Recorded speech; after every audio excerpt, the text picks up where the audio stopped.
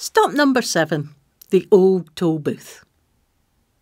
The Old Tolbooth was an important municipal building for more than 400 years. It was the location for imprisonments, interrogations and trials of many suspected witches. The building, located at the northwest corner of St Giles Cathedral, was first built in the 14th century.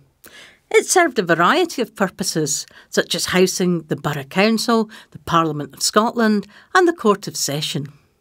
The Tolbooth was also the borough's main jail, where, in addition to incarceration, the physical punishment, torture and interrogations of accused witches were conducted. The old Tolbooth was demolished in 1817. Its ground plan is indicated on the street today by brass markers among the cobblestones.